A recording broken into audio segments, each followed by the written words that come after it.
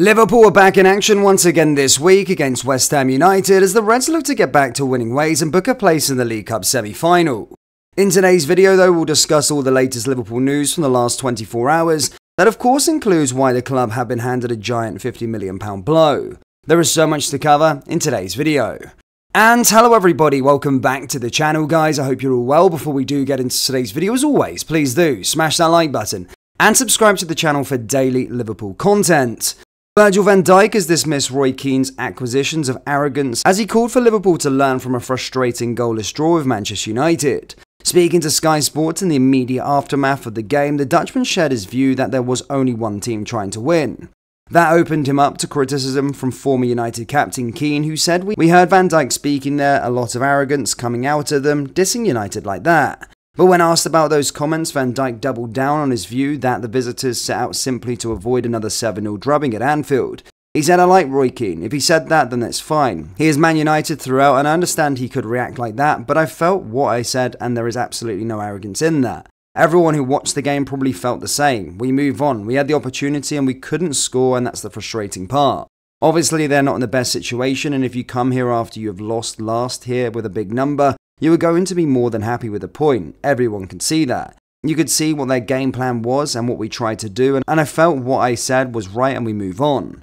Liverpool did fail to find an opening goal on Sunday despite taking 34 shots from over 2/3 of the possession across the 90 minutes. And Van Dijk wants his teammates to show more patience in the future as they attempt to unlock a low block defence. He continued, "If we learn from it, I'd be fine with it. We've had many games already this season where we have already played against low blocks and done well, so we have to learn from it and keep going. I think we did everything to try and win the game, maybe trying to force it a little bit at times, and we could make a better decision, but it's hard to break the low block down. Unfortunately, we didn't win. You push, and try to do everything in your power, but today was one of those days where we couldn't find the right decision to score a goal. We move on and have to learn from a lot of moments, and we'll focus on Wednesday."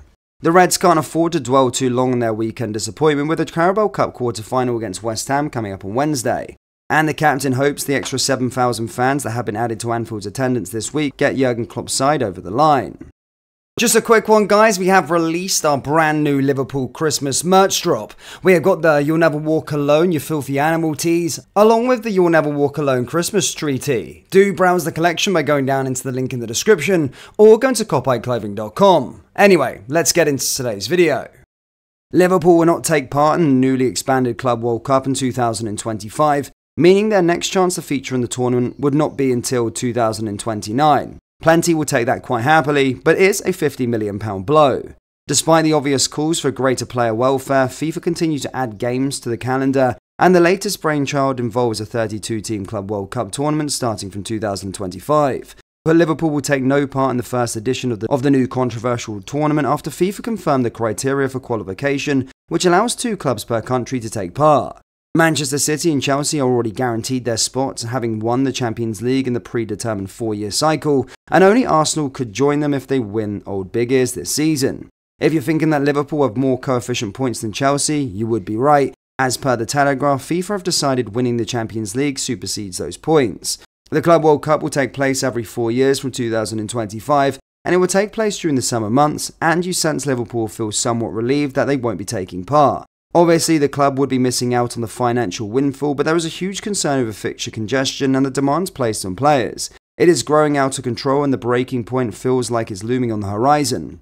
Currently, the Club World Cup is an annual affair that pits the winner of each confederation's Premier Club competition in addition to the host champions against one another. Liverpool lifted the trophy for the first time in 2019 following their European success, but the earliest chance to add to that tally will now be 2029 with these changes. So far, in addition to City and Chelsea, those already qualified from Europe are Real Madrid, Bayern Munich, Paris Saint-Germain, Inter Milan, FC Porto and Benfica. Obviously, this is a £50 million blow, and as we will not be taking part.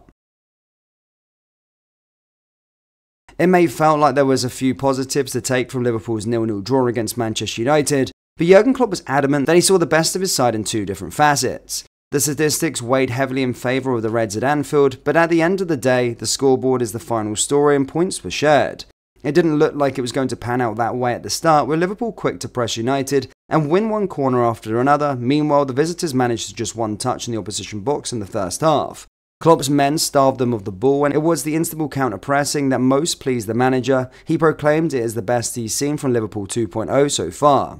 "We should have won this game, but we didn't. That's a fact," Klopp told BBC's Match of the Day. "I'm not sure you can create more finishes in a game against Manchester United, but if you have that number, a few more should be on target. There was a lot of things I really liked from a counter-pressing point of view. That was the best game we played with this group, definitely. It was the intensity we wanted to have. The start in the game was probably the best we had so far. All that's good and we can take that. But there's a lesson to be learned from the Reds' dominance, as it failed to be reflected where it matters most, despite having an incredible 34 shots on goal. The win over Fulham hinted out an ability to convert from distance, but the team took it a step too far on the occasion, with the lesson clear for Klopp after a result that hurts. You have to learn a lot from these things during the season, and today hurts. That's good, but it gives us a lot of good information as well. There were moments where we looked like we were in a rush. Instead of doing the right things again and again, we played a few long balls too much. If these boys would every day play at 100% of their potential, that would be crazy. Wow, attitude today was top. More composure where it matters, and it could have been all very different for Liverpool. All that can be done now is to learn the lessons and apply at West Ham on Wednesday night would be a good place to start." Mo Salah's mid-season absence for Liverpool is looming ever closer. The Reds' number 11 will start for Egypt in the African Cup of Nations, which will run between January and February of 2024. Despite taking place next year, the tournament is keeping its official AFCON 2023 title, having been delayed from last year. As the captain of Egypt, Salah is crucial for his country as he is for Liverpool. The 31-year-old forward has an impressive 55 goals and 95 caps and helped Egypt qualify for the first World Cup in 28 years back in 2018. However, Salah has so far failed to win silver at international level, finishing as a runner-up at the AFCON in 2017 and then in 2021. In the latter tournament, the two-time African Footballer of the Year lost to the final of penalties to Sadio Mane's Senegal.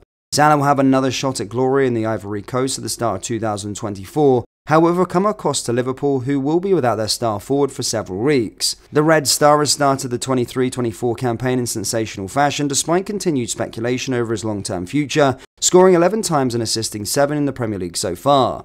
Jurgen Klopp won't relish the prospect of a prolonged spell without his number 11, and then especially with his other forwards misfiring, but how many games and which ones is Salah likely to miss for Liverpool? With AFCON 2023 running from 13th of January to 11th of February, Salah could miss up to 5 games for Liverpool as things stand.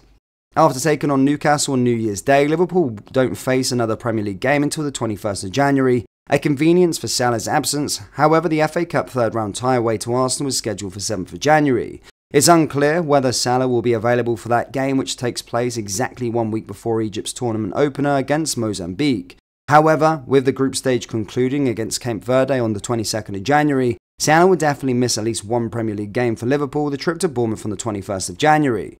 Liverpool's next league fixture after that is at home to Chelsea on the 31st of January. The only way Salah will be available to face his old club is if Egypt do not advance past the group stages, with the rounds of 16 games taking place between 27th of January and the 30th of January.